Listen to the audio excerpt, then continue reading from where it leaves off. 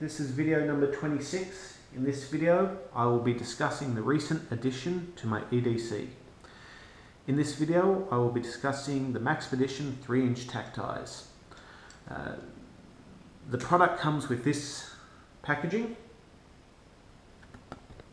and they come in a pack of 4. So 1, 2, 3, 4, right?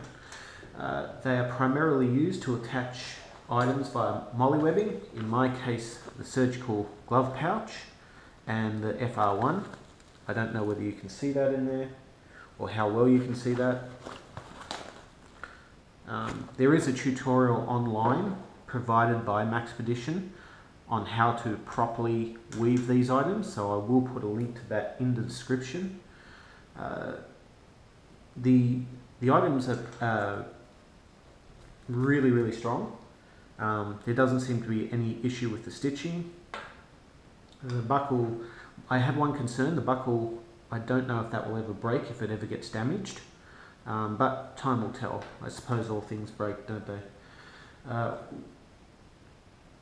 One item that I am concerned about with this, or that I've found, is that when you've attached it, there's a lot of movement, and that's not a bad thing as such, but it is one of those irritating things. And when you compare it to something like the Blade Tech, molle techs, you don't get anywhere near as much movement with these.